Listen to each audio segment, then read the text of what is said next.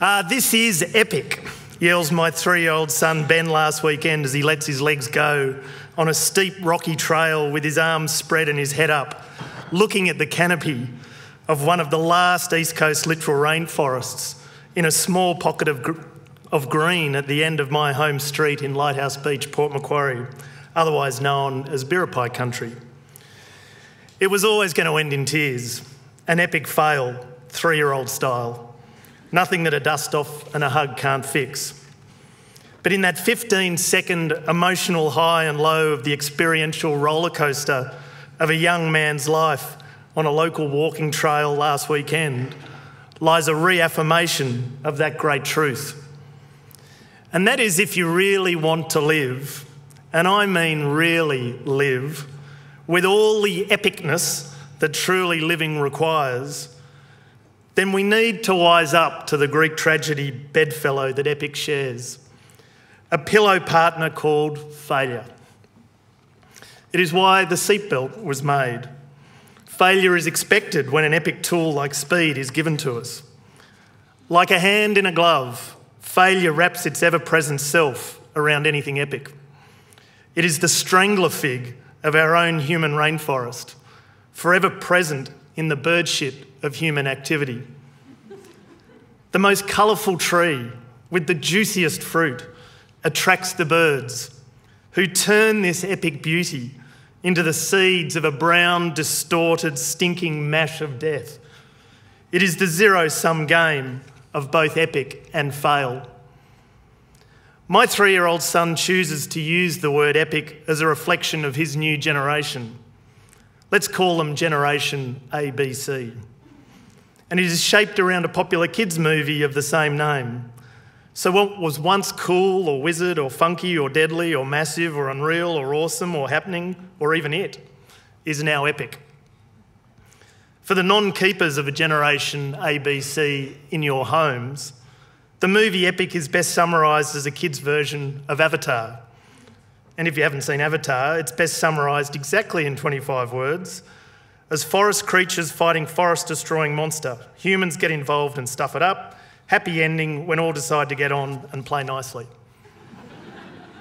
It's the Lorax meets the great Graham Bass's Uno's Garden and any number of books and movies about the theme of environment versus economy.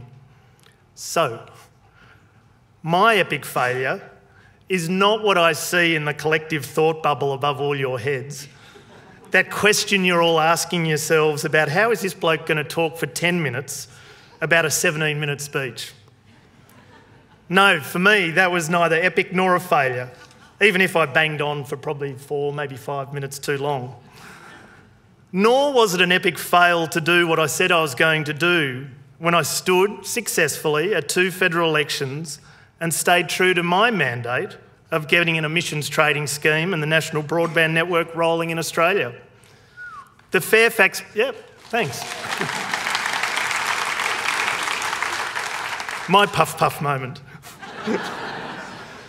The Fairfax press defined me on day one post the 2010 election as a rural progressive who wants an ETS and the NBN. They even had a breakout box describing how my house was used for refugee Australians as part of the Rural Australians for Refugees.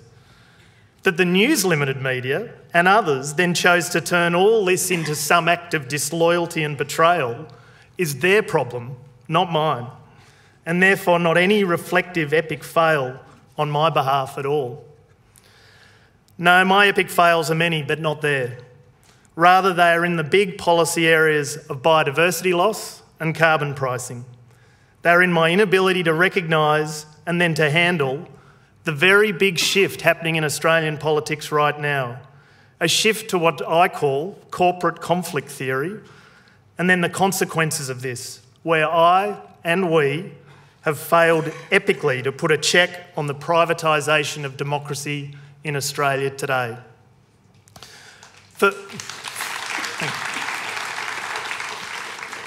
Firstly, the epic policy failure of climate change. In 2010, my somewhat simple thinking was fairly brutal. I knew Peter Costello had tried and failed in 2001 to get an ETS through Cabinet. I knew former Prime Ministers Howard and Rudd had both taken the advice of scientists and economists seriously. And famously, I knew the bipartisan deal was nearly done in 2009 between Kevin Rudd and Malcolm Turnbull. My view at the time was the science nor economics were in serious question by political leadership, and that the LNP had merely cobbled together something called direct action to get them through an election without killing each other internally. So my view was to help ram an ETS through, clean up the edges along the way, and then let the scientists and economists, as well as logic, evidence and common sense, win the politics. How wrong I was. I lived the birth of the false tax debate. I watched it grow, I watched it win. I watched an ETS go as a consequence, an epic fail all round. It wasn't just about climate. I saw two very similar types of fail happening at once to make it happen.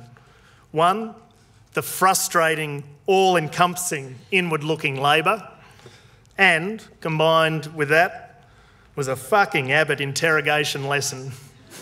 Two different types of fail, but both combined to stop all policy boats from politically floating, but particularly an emissions trading scheme. And now the frustration for people like me is we're stuck in a political contest on what should only be one tool in the toolbox, on the suite of measures that need to happen in the multi-trillion-dollar ecosystem service and landscape management space. It is my view that biodiversity loss is Australia's greatest environmental challenge by a country mile.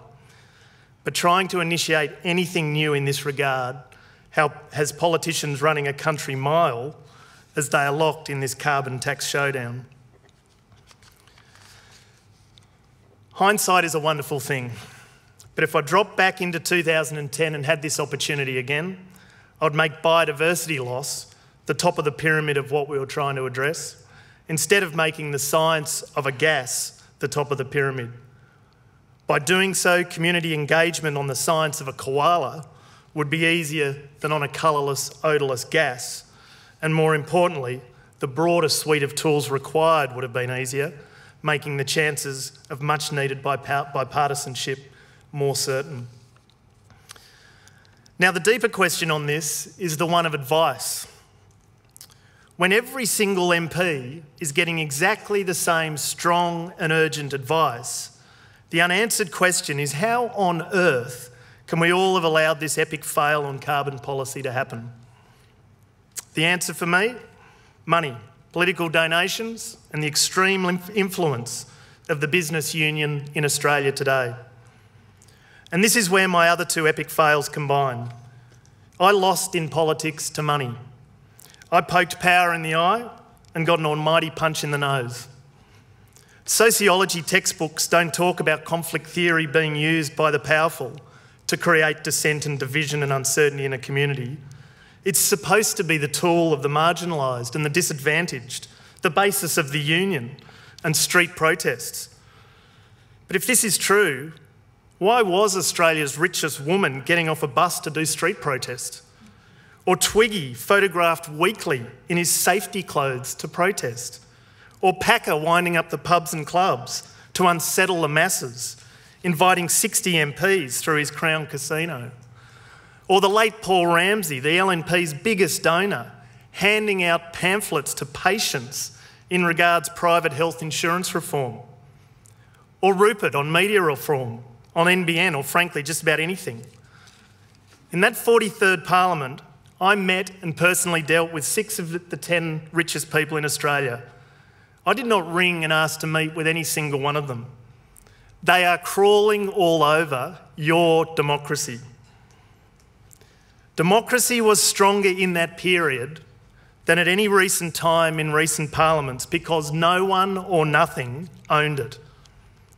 The epic failure was the business union using corporate conflict theory to allow our parliament to be perceived as undemocratic.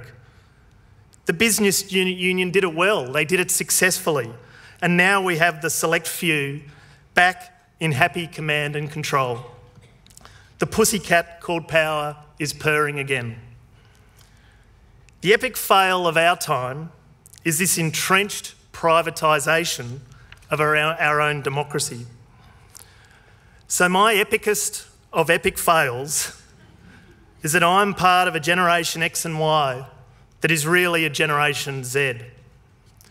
We will be looked back on by my 3-year-old Ben and many others as a failed generation, asleep to the great challenges of real democracy.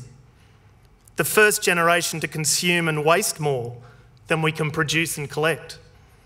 We're the first generation to allow our children a shorter life expectancy than our own. If actions speak louder than words, we do not care about tomorrow. So the sequel to today's kids' movie epic will be the adult version called Fail. They'll watch it in about 30 years' time.